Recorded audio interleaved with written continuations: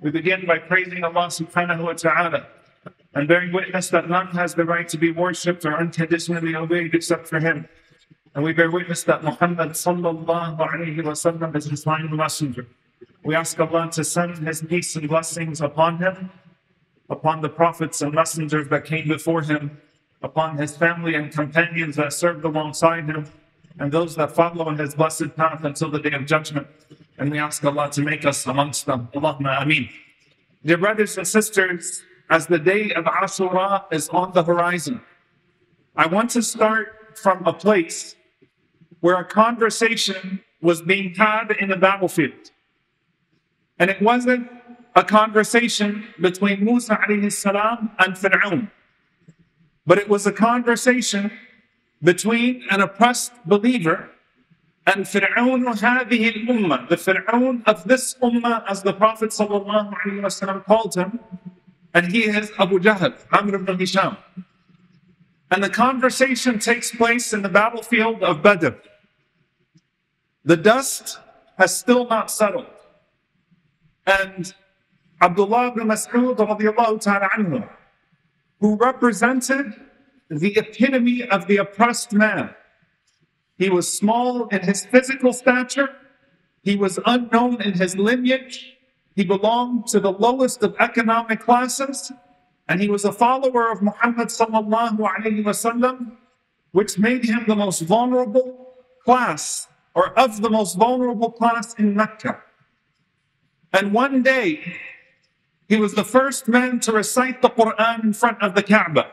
And we just left the month of Dhul Hijjah and the scenes of Al-Hajj, where you saw the people in the millions around the Kaaba reciting the dhikr of Allah subhanahu wa ta'ala. Once upon a time, he was the only man who stood in front of the Kaaba and recited the Quran out loud. Ar-Rahman, allama al-Quran, khalaqa al-insan, allamahu al-bayan. Until that same man, the Pharaoh of this ummah, stomped him and broke his collarbone and left him unconscious and almost dead. And now he's in the battlefield of Badr. The days go by and the days go by and they are switched. A day for you and a day that is hard upon you. A day of hardship and a day of ease. A day of a defeat and a day of a victory. And this time, Abdullah ibn Mas'ud radiallahu anhu stands on the chest of that Firaun, of the Pharaoh of this ummah.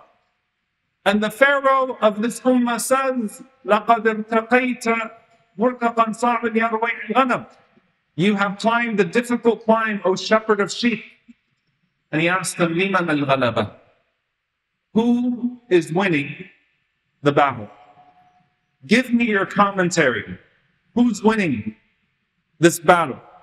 Between the believers and the disbelievers, between the kuffar of Quraysh and the believing men and women that fled their persecution, the followers of Muhammad sallallahu alaihi wasallam. Liman al-ghalaba. Who's winning this battle? And the last words that Abu Jahl heard before he left this world was Abdullah ibn Mas'ud saying, Al-ghalabatu lillah wa li rasulillah ya adu Allah.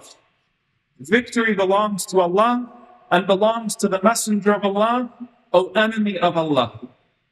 Those were the last words that he heard before his soul left his body.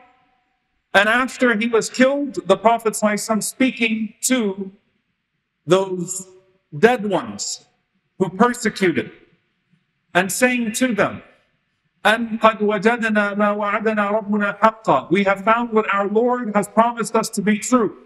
Have you found what your Lord has promised you to be true? And so Abu Jahl heard the words of defeat before he was killed, and he heard the words of defeat after he was killed. A Firaun who left this world humiliated, and Allah subhanahu wa ta'ala will surely humiliate all of the Fir'auns, all of the Pharaohs. Allahumma ameen. Now we go back to Ashura. It is not an exaggeration to say that perhaps this is the most important time in our recent lifetime to reflect upon the lessons of Ashura with what is happening to our brothers and sisters in Gaza. There may be no more important time to really absorb ourselves in the lessons of Ashura and the reflection of Ashura then this particular Ashura, the first Ashura since this genocide in Gaza has begun.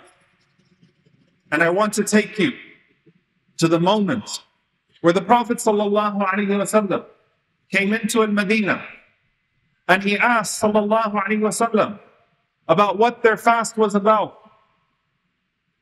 And the Jewish tribes of Medina were fasting to honor the victory of Musa ﷺ over Firaun.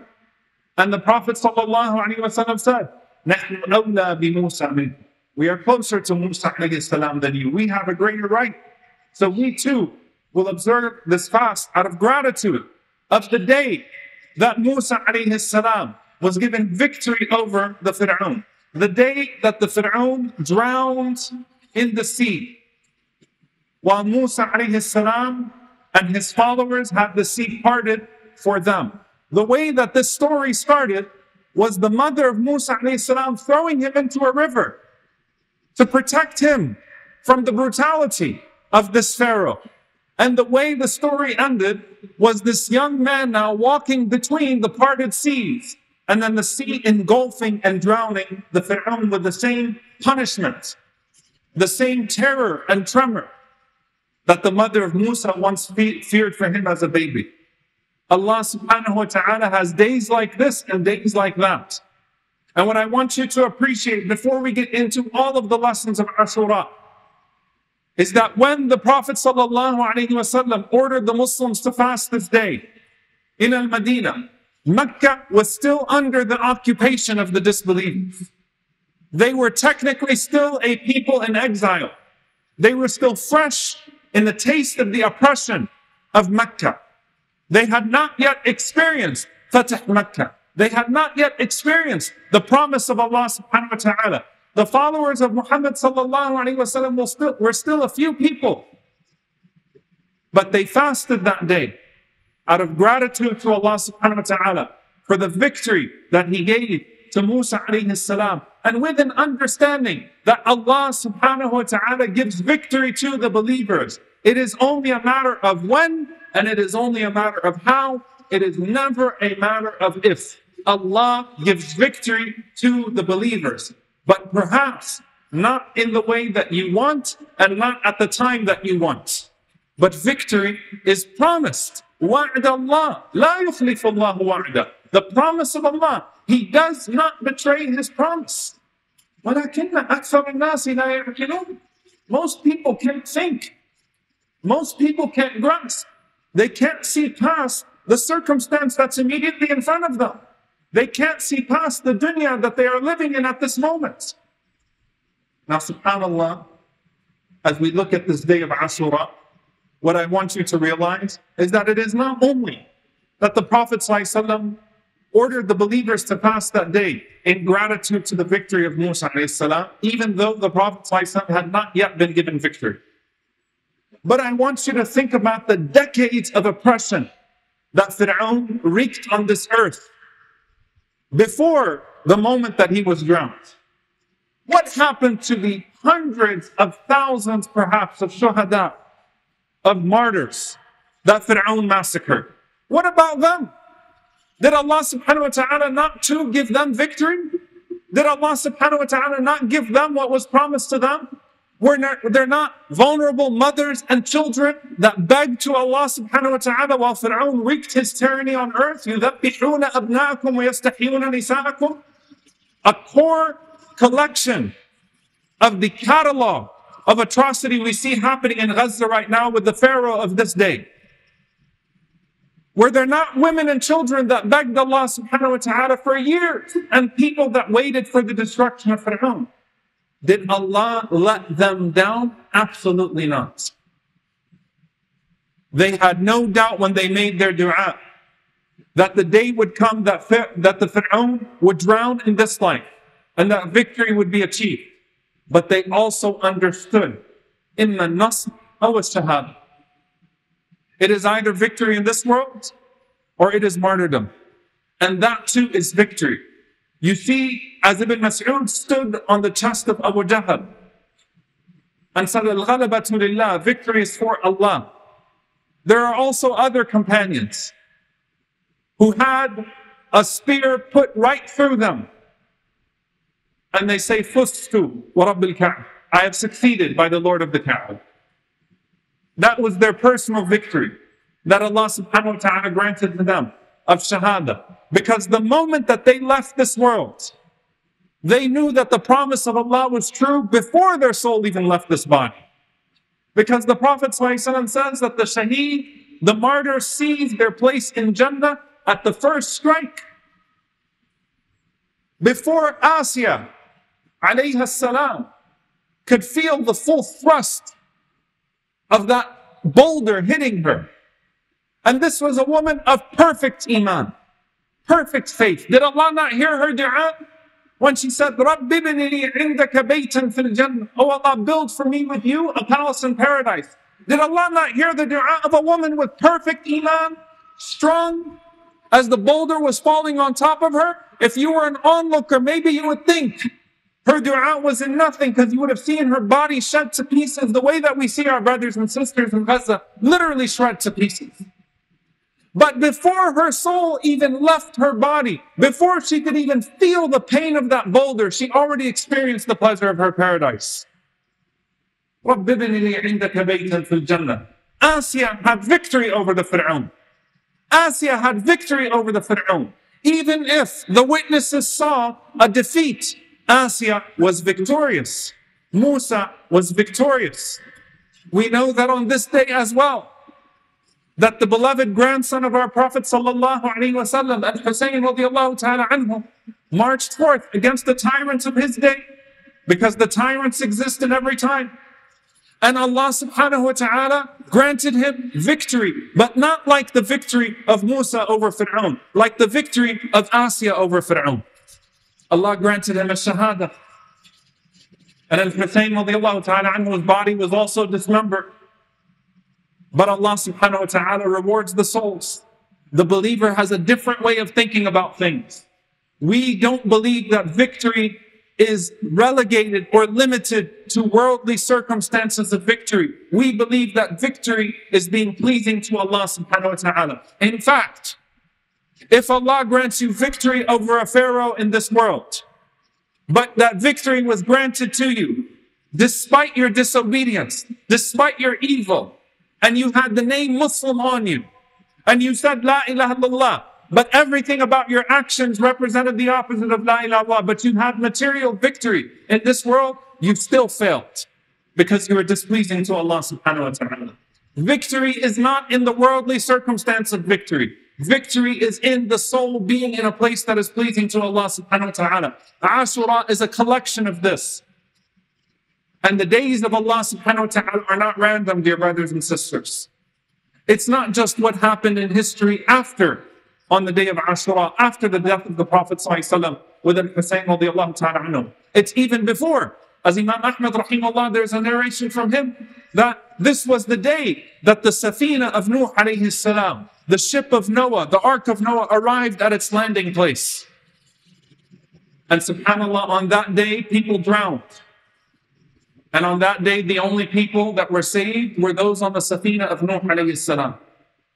I ask you to reflect, dear brothers and sisters, and I come to you from the United States of America. And in Europe, they say that there's been a 400% increase in people embracing Islam since Gaza. And I tell you that there is not a khutbah that I give in my masjid, except that there's someone who embraces Islam.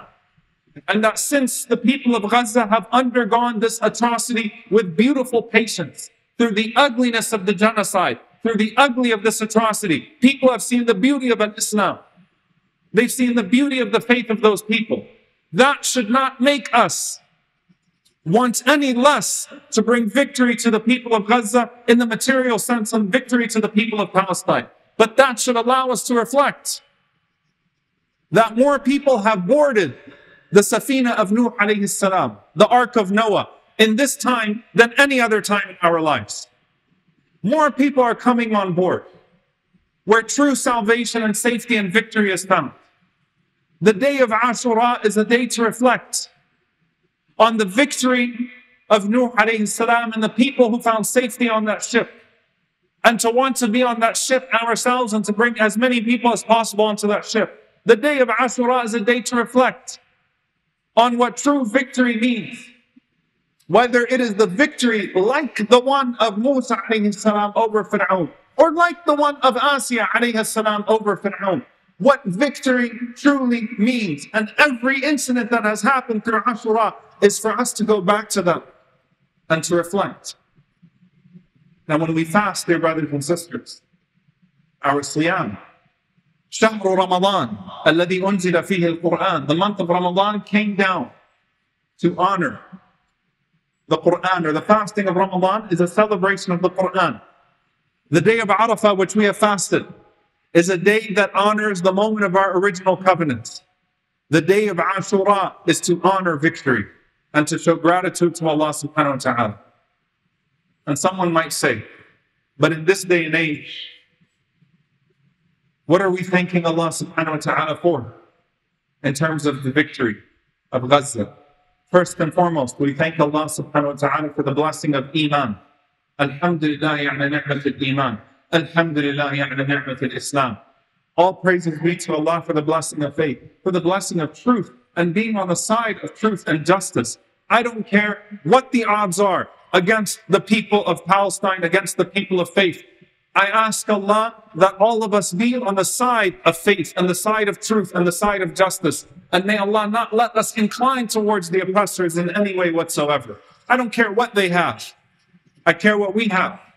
And so gratitude to Allah that we have the content that brings victory in this life and the next. That we have the substance. As the Prophet ﷺ and his desperate followers in Medina started to fast this day, knowing that one day Allah would give the Prophet ﷺ victory like he gave his brother Moses, his brother Musa victory.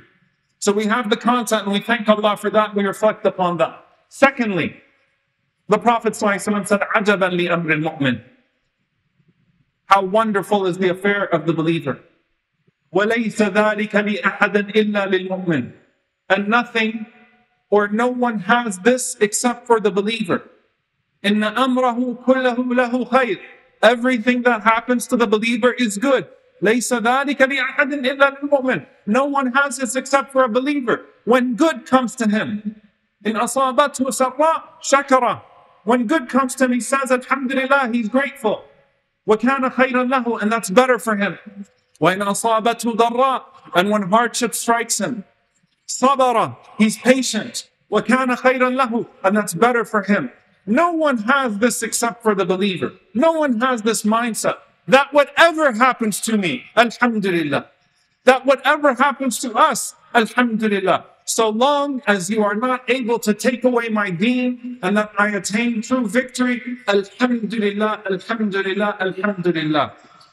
The shaheed in Gaza does not feel sorry for himself or herself.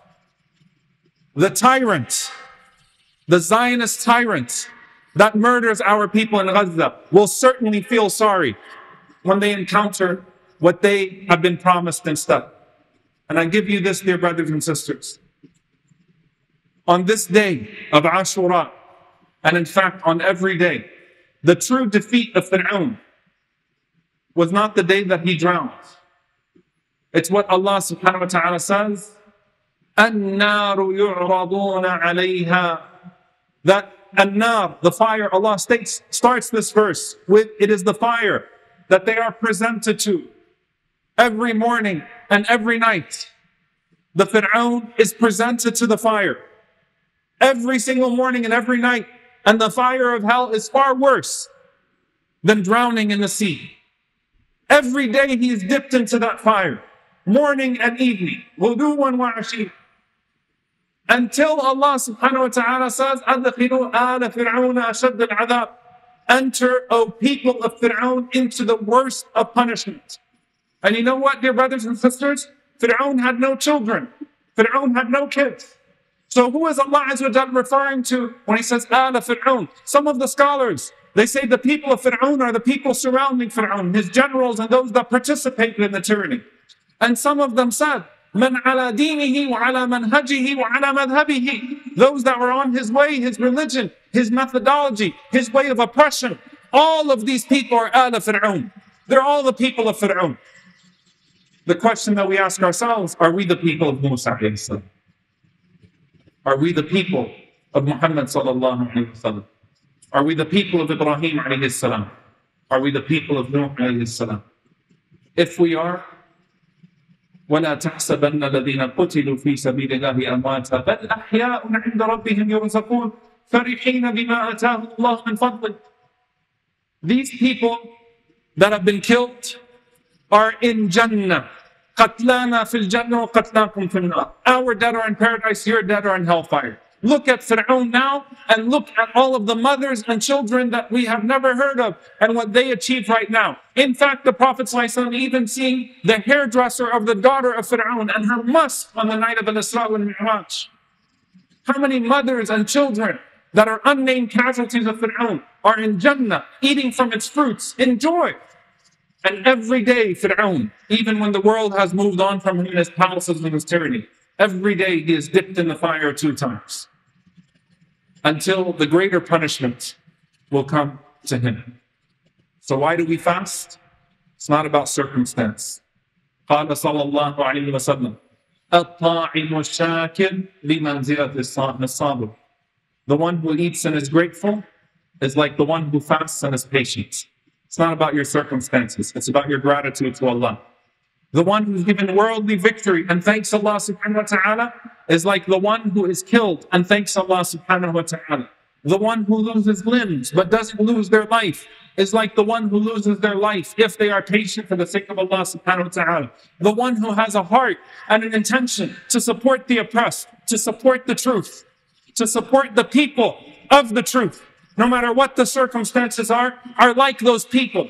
Because their hearts are there. Allah knows who you are. Allah knows what's in your heart. Allah knows what's in your dua. Victory is promised to the believers. Ashura is a celebration of victory. We celebrate the victory of the past and we anticipate the victory of the future. And we thank Allah subhanahu wa ta'ala for the victory of the present, which is the victory of being upon La ilaha illallah. أقول قولي هذا واستغفر الله لي ولكم ولسائر المسلمين فاستغفروه إنه هو الغفور الرحيم.